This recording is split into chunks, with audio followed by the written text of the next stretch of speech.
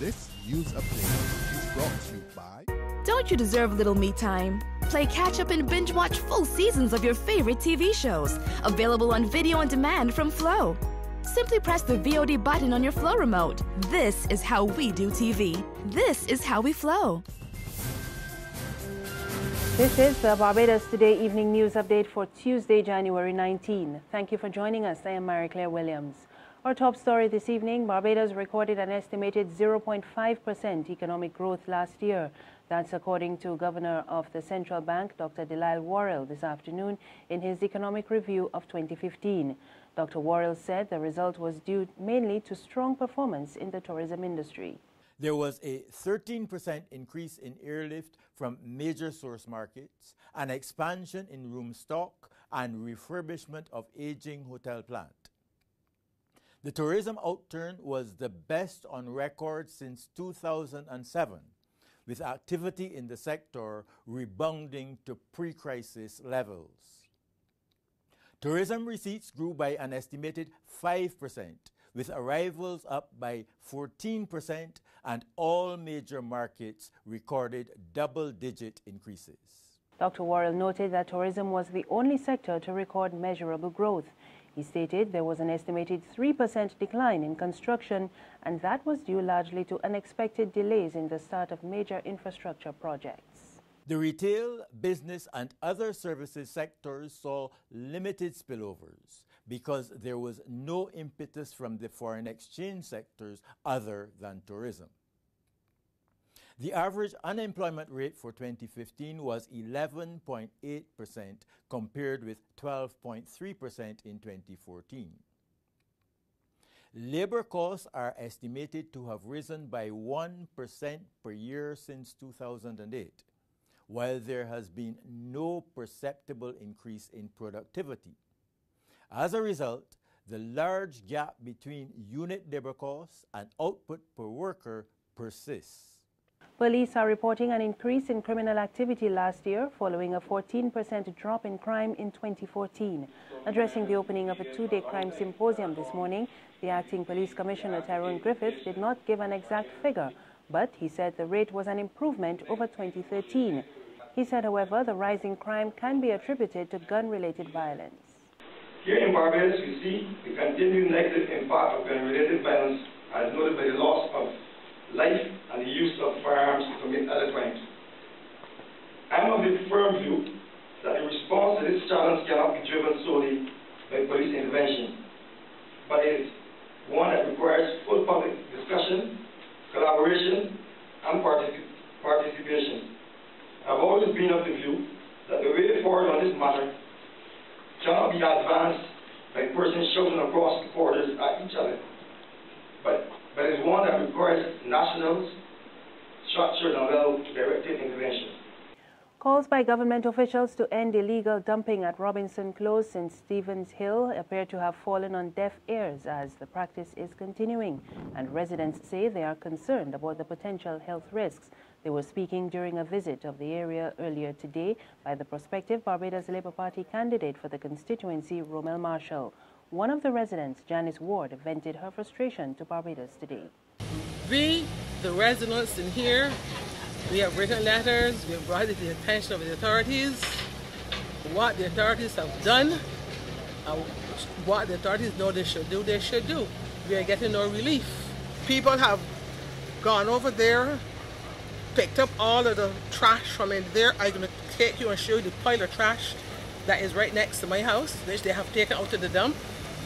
I had to toss 8 buckets of the sludge that somebody stashed behind my premises in the gully. I had to throw it away. That is giving rise to these stupid things that people are doing. Sports Minister Stephen Lashley has admitted there is a need for proper maintenance program of sporting facilities across the island. Lashley made the comments following a tour of several areas this morning. It came on the heels of media reports that several of those areas are in a dilapidated condition.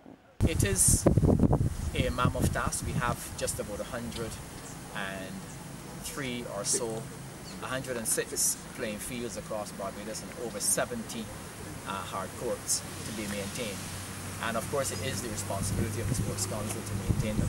We are in difficult economic times, but based on what I've seen, the work that is required is really a question of proper maintenance and ensuring that persons who are assigned in the Sports Council to do that work to pay attention to the detail. And therefore I have to say that I have taken the message which has been certainly portrayed in those photographs, and there will be an immediate response to ensure that the appropriate maintenance is done. In more sports this evening, Chris Gayle has launched a scathing attack on his critics via social media 1 day after his last innings in the Big Bash League. Gayle today hit back at former cricketers who criticized his behavior during a recent interview with journalist Mel McLaughlin. He asked her out for a date and told her, "Don't blush, baby." He was widely criticized and subsequently fined for his on-air comments. In an Instagram post a day after his innings, Gayle thanked the Renegades and the Australian public for their support, but he had some strong words for certain players, saying, and I quote, "I think a lot of past and present cricketers who smile in front of my face could have had their say in public when my so-called issue was going on, but you all don't have the balls to stand firm when it matters." On Monday, Gayle equaled Yuvraj Singh's record for the fastest half-century in T20 history. There's regional and international news after this short break. Secure your future, be financially strong. Since 1983, we have been there for you. A smart range of products, great tax benefits. We're the solution to your hopes and your dreams. The Barbados Workers Union Cooperative Credit Union. The Barbados Workers Union Cooperative Credit Union. Humble beginnings to smart loans, smart savings. Save smart and borrow smarter. That's the move for me. Stability, prosperity. We're the solution to your hopes and your dreams. The Barbados Workers Union Cooperative Credit Union. The Barbados Workers Union Cooperative Credit Union. In news from the region, the Trinidad government issues a stern warning to energy companies. Use your oil fields or lose them. The energy minister says the country needs to boost its production and will be taking action against owners of idle oil fields. More in this TV6 report. The energy minister says let nothing go to waste. Idle resources will be returned to the state and retendered for exploration and/or development purposes. Government has the right to take back idle acreage under the Petroleum Act, but it's never been done before in this country's history. The minister also laid down the law on Petrotrin for onshore production. She's instructed operators to find innovative and proven ways to maximize production, but do it by using low-cost strategies and technologies. Petrotrin is vitally important to the national interest, and Petrotrin will not, cannot, and must not be allowed to fail. I have mandated the board of Petrotrin to arrest the decline and aggressively pursue increased production.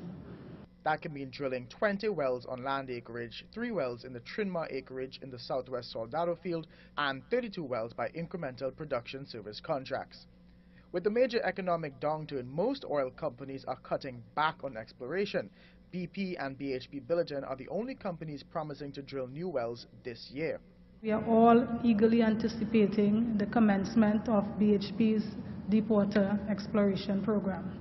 And finally to Pakistan, where a young boy who cut off his own hand, believing he had committed blasphemy, says he does not regret doing so. The 15-year-old raised his hand by accident when a cleric asked worshippers who did not believe in the teachings of the Holy Prophet to identify themselves. The boy has also been praised for his action, but the cleric has been arrested under anti-terrorism laws. The details in this BBC report. It was hard to find the boy who chopped off his hand thinking he'd committed blasphemy. He's from a poor family in the northeast. When I met Kesser, whose real name we have changed for his protection, he was obviously in pain, but still putting religion first.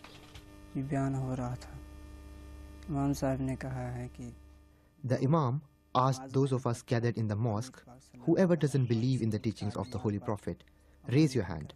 So I did, but by mistake. Then I realized I was being accused of blasphemy. So I returned home, chopped off my hand, put it on a tray and showed it to the Imam. This is the mosque where cleric accused the boy of blasphemy. There were around 100 men in the mosque at that time who turned hostile towards the boy. The cleric now faces terrorism charges of incitement to violence. But Kaisar is not giving in to self-pity.